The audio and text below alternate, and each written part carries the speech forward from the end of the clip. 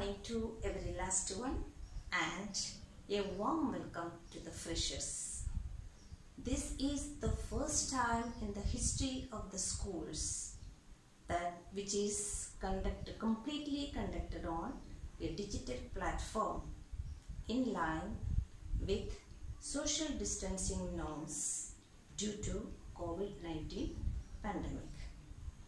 Today we are going to start a new and fresh journey. So welcome all of you to our family, which is having love, happiness, learning and success. So today, as the first day, we will go through a small summary of the parts of speech. Okay, so today let us see. Parts of speech. There are 8 parts of speech. Which are they?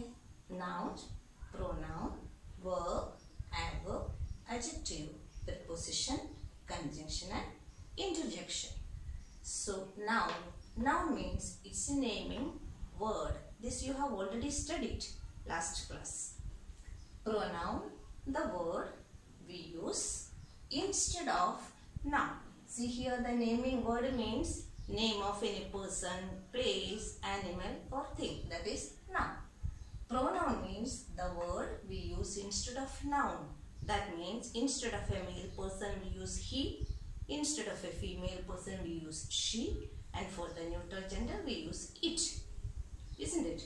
Then verb means it shows an action and also a state of being and possession.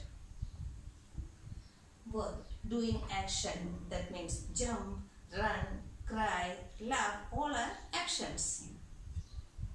Then adverb means a word that tells us more about a verb. More about a verb. For example, he runs fast. The fast word qualifies or saying something more about the verb. Cries bitterly means that bitterly word says something more about the cry, isn't it? The next one, adjective. Adjective is a word that tells us more about a noun. More about a noun. And here, most of the adverbs ending in ly, not all, most of the adverbs ending in ly, and it comes after the verb. Not all, again I am saying not all, most of the adverbs ending in ly and it comes after the verb. Here, adjective is a word that tells us more about a noun. Here, this word adjective comes in front of a noun. That means, example, flower. Flower is a noun and a beautiful flower. The word beautiful qualifies the noun. The saying something more about the noun, isn't it? So the word beautiful is adjective. So the adjectives comes in front of noun. Then preposition. Preposition is a word that shows the relation of a noun. Preposition. The words in, on. Where is the cat? The cat is on the chair. On. The word on, in, under, above, below. These all words shows the relation of a noun or pronoun to the sentence. Next is conjunction. Conjunction is a word that connects words or group of words. Conjunction. So here the words, example words and, but, so, these words are conjunctions. Then interjection. This may not be studied last year. Till here you have studied. Interjection, it shows the emotions or strong feelings. When you won the match, what you say?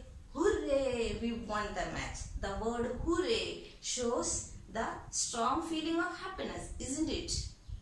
So, the words hooray, alas, it's a sad feeling. Oh no, it's also a strong feeling of pain. So all these words we say it's interjection. So these are the 8 parts of speech. It is very important when you write or say English language. Hope you understood this one. So explanation and more about this we will see in the next class.